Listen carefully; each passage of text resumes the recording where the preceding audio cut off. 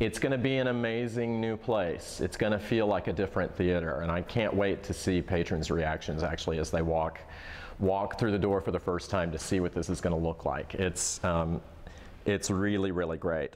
Welcome back to another episode of Inside HTC.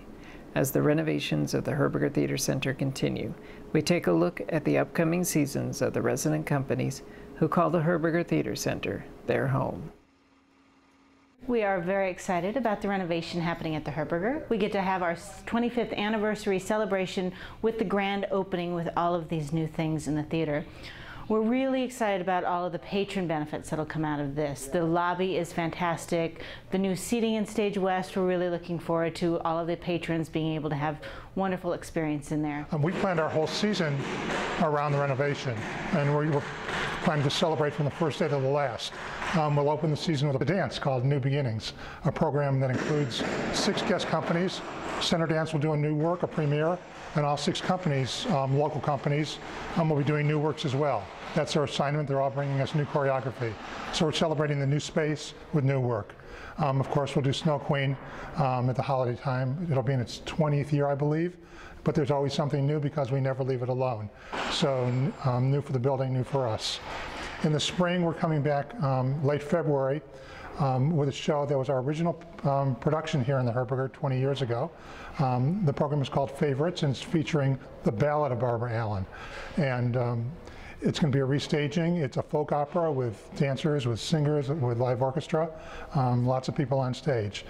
Our first production of the year actually is a great new musical that we are producing here in Arizona for the first time called Backwards in High Heels, and it's the story of Ginger Rogers. And this is a co-production we're doing with the Oslo Theater in Sarasota. It's a fantastic new musical, lots of dancing, big production numbers. It's a lot of fun, and it actually is going to really show off, I think, what the Herberger is all about.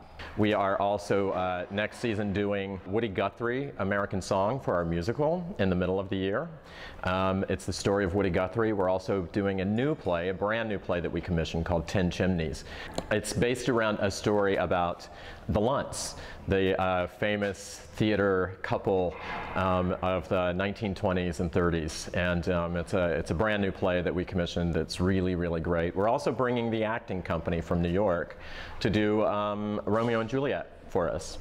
Our whole season is kind of geared towards a grand theatricality this season. Our first show is a very period piece, bigger, and we're really excited to open the season and the Herberger with this event. It is our last year of Christmas Carol in center stage, so we're really hoping everybody will come out and help us send it off with a grand farewell. It should be a wonderful, wonderful event. So one of the pieces later in the season is Andy Warhol, Good for the Jews, which was written by Josh Kornbluth, which is about an Andy Warhol spread that he did about 20 years ago. And it's a great, wonderful piece that really talks to him as an individual and him as Andy Warhol as an artist. So we're really looking forward to the rest of the season and all of the different opportunities that the renovation at the Herberger creates.